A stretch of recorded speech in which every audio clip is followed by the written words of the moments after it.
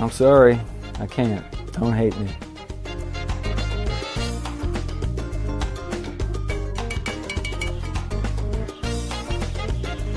I think they're over it by now. Something about being in the age of texting and Tinder, where like a handwritten post-it note is actually kind of old-fashioned and quaint. You know, you put some effort into that. Can I go home now? There is no greater sound than your friends laughing at your new boyfriend's jokes. Easily, I think my favorite moment was getting to do the scene with the ladies.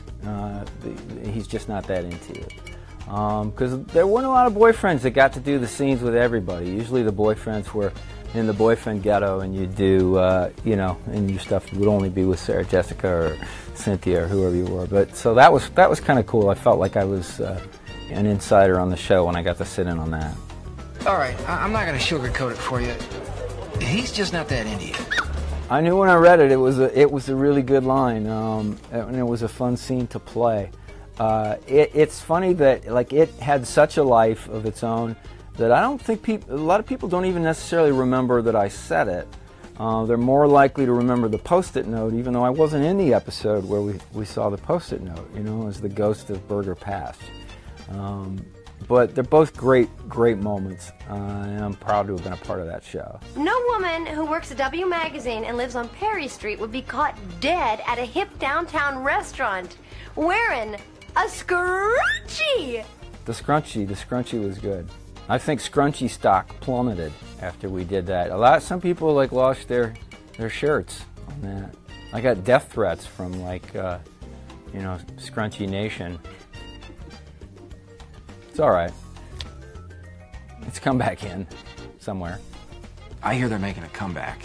I was at a Lakers basketball game, courtside, don't ask me why, and on an inbound, Kobe Bryant went to inbound the ball, but right before he did, he kind of glanced over and did a double take and said, "Berger?" And the Lakers were down like 6 or 7 too, so I wouldn't think that hit that, you know, his mind. And I didn't think Berger would be the guy that he'd recognize from. So I think maybe his wife was in charge of the remote control at that point, you know. But he knew the show. I'm sorry, I was just trying to be funny. Well, it wasn't funny. You know, a lot of Sex and the City was about why this guy isn't right and why this guy isn't right, which can feel like you're not trying, you know. I thought it was fun to do a relationship where they're actually both trying really hard and they're just not cut out. They can't do it. You know, they fall apart, or he falls apart. It's a good day.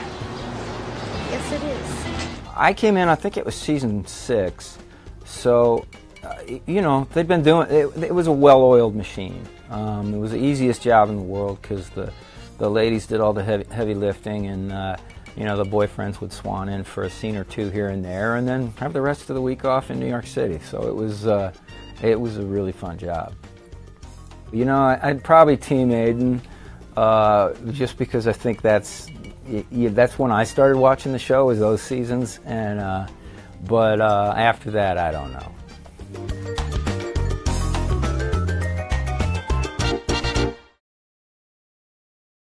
Hello Today fans, thanks for checking out our YouTube channel. Subscribe by clicking that button down there and click on any of the videos over here to watch the latest interviews, show highlights, and digital exclusives.